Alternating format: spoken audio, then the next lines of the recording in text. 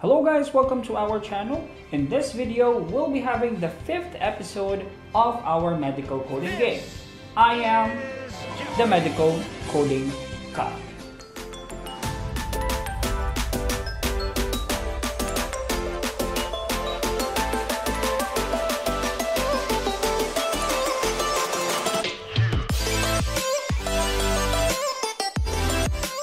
Before we continue, 70% of the people who watch my videos are not yet subscribed to this channel.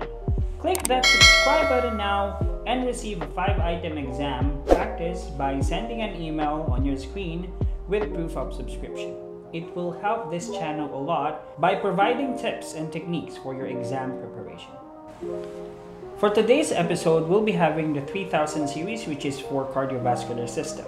Okay, so we still have two categories left, cardiovascular and the digestive system. But the first question for today for cardiovascular system is diagnosis. The patient is diagnosed with coronary artery disease, likely due to atherosclerosis, which resulted to MI. Given the extent and severity of the coronary artery disease, CABG is recommended as the preferred treatment option. The patient undergoes successful CABG with 3 grafts, 2 veins, 1 artery, placed to bypass the blocked coronary arteries. 2 saphenous vein and 1 radial artery were used.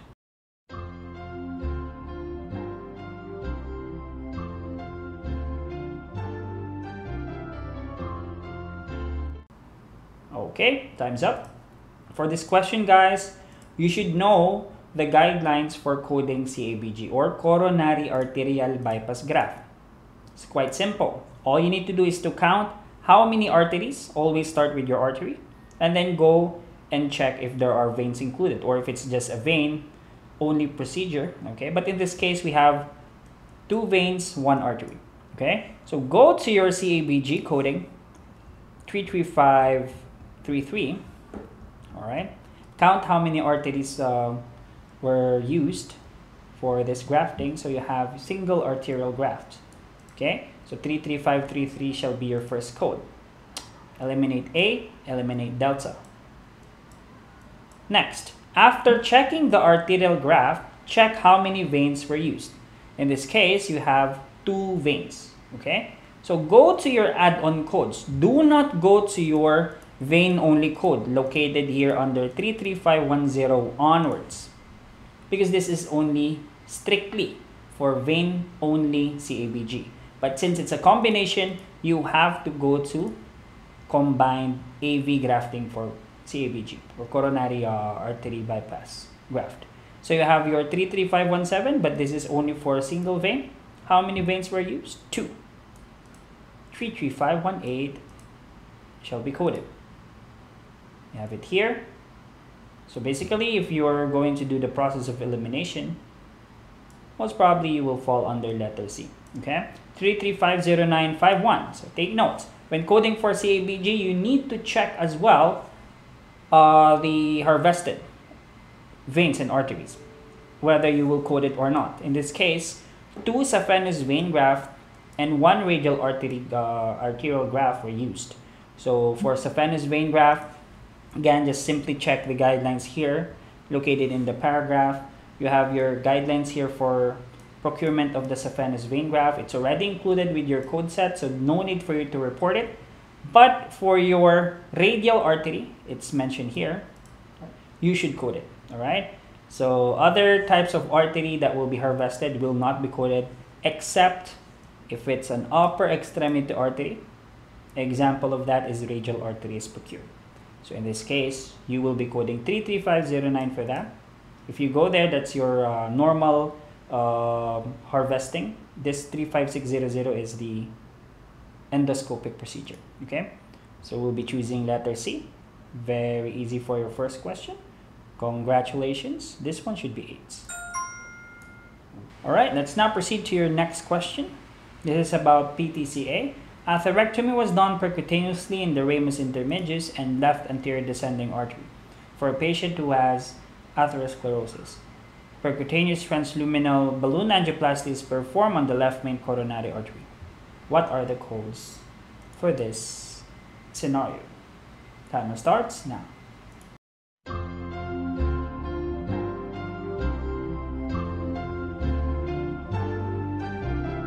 All right. This is quite a lengthy question, all right? But again, if you get this type of questions, I highly suggest you skip it if you don't know the concept about this, because you will have a hard time searching for the codes here one by one. But let's check how you're supposed to code this one. So this is a atherectomy procedure that was done towards the ramus intermedius. That's your RI. Check your modifiers at the back portion of your cover page, all right, for the coronary vessel. So basically we have 5 major coronary arteries. So again, the guidelines are located just in front or just before your 92920 code. So these are your PTCA or PCI procedures, okay? Now, the concept here is to check if the doctor has done only balloon, PTCA, atherectomy, or stenting, or the doctor has done all right? Combination of your stent plus your atherectomy. But in this case, the doctor has done atherectomy only for the ramus intermedius and left anterior descending. So obtain the modifiers for that. Now, the concept here is for you to check if it's a major coronary vessel or it's just a branch, okay? Now, as I've highlighted here on your screen, you have left main, left anterior descending, and ramus intermedius. All right, all of those coronary vessels, all right, are mentioned here, okay? So here, just code whichever was done for the ramus intermedius. That's your atherectomy. So go to your 92924, all right? So here, atherectomy, coronary atherectomy for the major coronary artery or branch. But for the next code, you notice that you have 92924 for the first 3 choices here. It's not 92920 because 92920 is only your balloon angioplasty. Eliminate that. Now, are you going to code another 92924 or are you going to code the add-on code? At first, you might say that, yes, there's each additional branch that was mentioned. Although it's mentioned like that, it's clearly stated here, it's branch. Take note that your left anterior descending artery is not a branch. It is a major coronary artery. It's listed here, all right? Here. So you want to use only the branches, okay, or the add-on codes if it's located here under this paragraph. So that's your key technique for coding your PTCA procedure. So basically, we'll be using the same code since we cannot use the add-on code here, all right? So we will be choosing 92924, okay? So please take notes. And then lastly, your 92920 for LM or left main coronary artery. So letter A is the best answer for this question. Congratulations, that's a super difficult question. But let's now proceed to a milder question, all right? Mr. Bateau is here for a scheduled modified maze for his atrial fibrillation. The physician used the cryoprobe to block the electric paths of the pulmonary veins in the right atrium. What's the code? You will report. Timer starts now.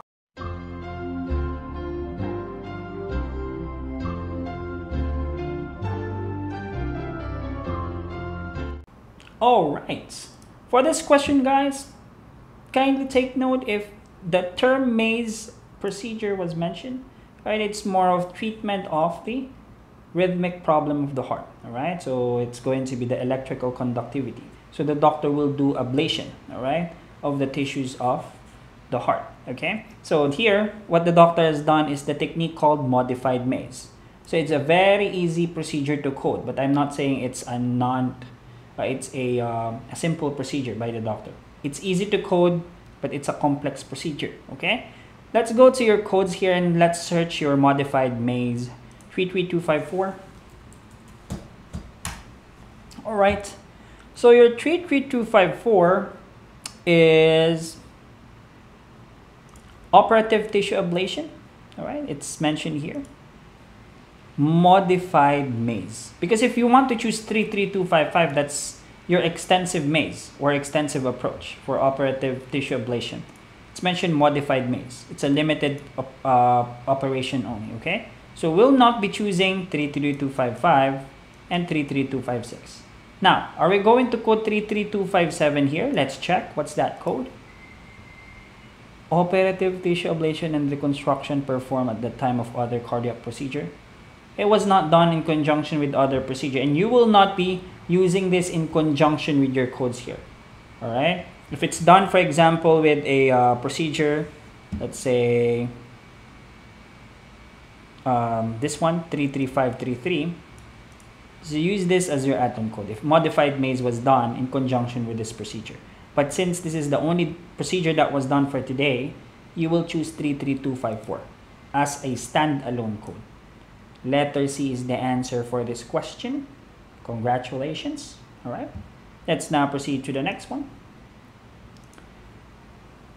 The patient undergoes cardiac catheterization, which reveals significant stenosis in the right coronary artery. The decision is made to perform selective catheter placement to the right subclavian artery in order to access the right coronary artery and perform percutaneous coronary intervention. Only code for the catheter placement here. Timer starts now.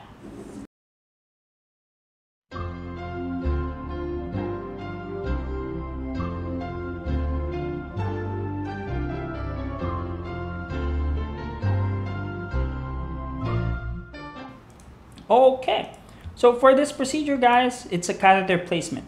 Remember, guys, for checking your catheter placement under your vascular family, you can go and check that under Appendix L at the back portion of your CPT book here. Either you want to use this, but I don't like this one. I highly suggest use this table instead, okay? Because here, it will show you if it's first order, second order, or third order, or if it's going to be your main branch. So, key concept for your selective catheter placement is to check whether it's the main vessel. Main vessels are your thoracic aorta, vena cava, abdominal aorta, and so on. First order, second order, third. So just check. Where the catheter was placed, it's mentioned right subclavian artery. You don't need to have a super duper good background with cardiovascular system in order for you to get the answer here. So search right subclavian vein from the vascular family. So it's mentioned artery, right? So go to the red table here, right? Because for blue or violet, that's gonna be for vein, okay? Here, you can either go, if you're not aware of the anatomy of the vessels, it's fine, you can just check it one by one. Right and left coronary, innominate, left common carotid. Let's go to the second order. Right common carotid, there you go. Right subclavian artery. It's mentioned here. Right subclavian. If you want to use the detailed image here, you can also use that. But yeah, see, it's very hard to memorize this, but the right subclavian vein is located here. So how are you going to identify this? Check the color here. Although it's the color that you have here is almost the same with the fourth one, but just check. This is your main, right? So you branch out to your first order here.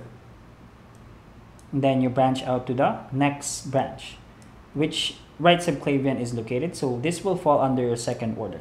Okay? So go back to your code set, to your choices, 36215. So it's very straightforward here. So you just need to check if it's for first order, second order for the selective catheter placement. Okay, selective catheter, that means it's going to go beyond, all right, the main artery or the main vessel. Like first order, second order, third order. 36215, it's mentioned here, first order. It's not the first order, as I've mentioned earlier. It's a second order branch. 36216. We can find it here. 36217, let's check. That's third order. Nothing was mentioned about the third order. It's right subclavian artery only, which is your second order vessel. Okay? The answer for this one is boy. 36216.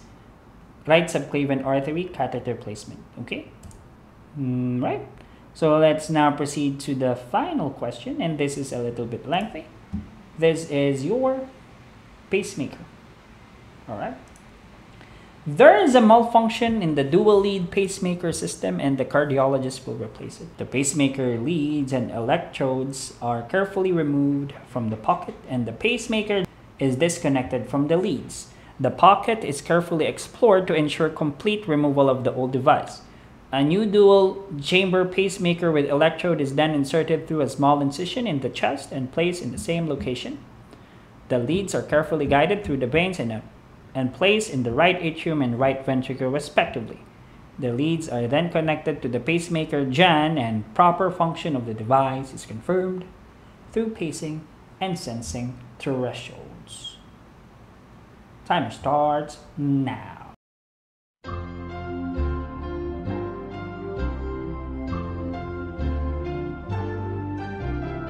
All right. So for coding your pacemaker procedure, first you have to check if it's a pacemaker device or your ICD. All right. So these two are different devices, but they're almost the same in the appearance. Okay. Now, for coding your pacemaker and implantable cardiac defibrillator procedure, you have to check whether it's removal, replacement, upgrade, or the doctor will just remove the battery and replace it. All right. Or the doctor will be repositioning. Okay. So those are the keywords you want to check in this example. So again, you need to check as well. You need to be aware about the parts of your devices here. You have the battery here, pulse generator. You also have the leads that will go towards the heart chambers. You have the atrial lead if it's going to be placed towards the atrium. It's going to be your ventricular lead if it's going to be placed in the ventricles. Okay. In this question, the pacemaker leads and electrodes were carefully removed from the pocket, and the pacemaker generator is disconnected. So take note, when you're coding for pacemaker generator procedure, check if a new battery will be placed after the removal, because the doctor can just remove the battery and the doctor can use the same, because the doctor will just replace the pacemaker itself and not the battery. All right, so please take notes. Here, pacemaker generator was disconnected from the leads. A new dual chamber pacemaker system, all right, was placed. So remember guys, there is a malfunction from the dual lead pacemaker. So basically, it's just a replacement, all right, of the same type of device, dual chamber pacemaker system. So check if it's 33213 or 33235 you want to code first. Let's find out. The concept here is to check if it's ventricular or atrial lead that the doctor has replaced. But in this case, your 33213 code is for, let's check the parent code here, insertion of pacemaker pulse generator only. The doctor did not place the battery only. Instead, he has done a replacement. So do not code this. We're now down to letter D and C. All right. So for your letter D and C, you have your 33235. So 33235, 33235. So let's check. And there you go. Removal of transvenous pacemaker electrode. Yes, that one was removed by the doctor as stated here. Pacemaker leads and electrodes were carefully removed. So you need to code this 33235 first. Okay. Followed by your 33214 or 33208. Notice guys, I'm just comparing the choices here. Okay. It's going to be hard if you have similar choices and then there's just one code that will be different. Okay. But in this case, good thing that your second code from letter C and D is quite different. So you can easily identify which one is incorrect. Okay. So you have your 33214. Let's check your letter C first. Your 33214 is upgrade. Right. So upgrade, that means from single chamber pacemaker system to dual chamber system. Now, it's the same type of device that was replaced, right? So you won't be choosing upgrade. If you go to 33208, that's gonna be your replacement, insertion of new or replacement of the dual lead system. So atrial and ventricular, insertion of new or replacement. Okay, so that's how you will be coding this pacemaker system. So just simply check if it's removal, replacement, upgrade, repositioning, removal of the battery, removal of the electrodes. That's it. Okay, and please ensure that you are coding for the right type of device. So you have two types here, as I mentioned earlier: the implantable cardiac defibrillator and your pacemaker system. The answer for this question is the third delta.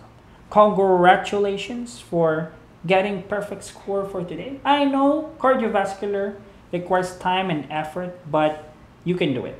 All right, so nothing is hard if you will practice.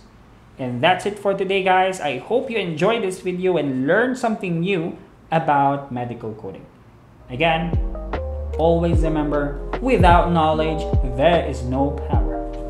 Goodbye.